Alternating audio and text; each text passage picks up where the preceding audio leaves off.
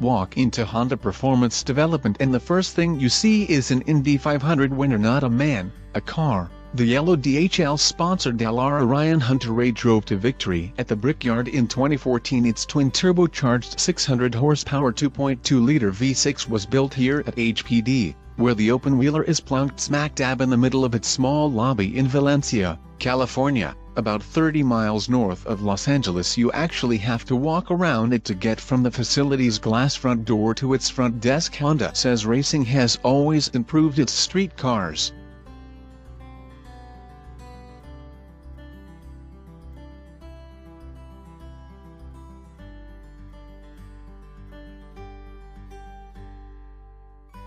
Even its least expensive model, the 2018 Honda Fit, benefits from the company's vast motorsports involvement. According to Sage Marie, Honda's Assistant Vice President of Public Relations and amateur racer, Marie has raced Pikes Peak, as well as Baja, and in 2015 he won the 25 Hours of Thunderhill in a Fit fitted with HPD's race package for the little hatchback. Now in its third generation, the Honda Fit has always been considered the subcompact class sports car. If you wanted a little inexpensive hatch at all entertaining to drive, you bought a Fit.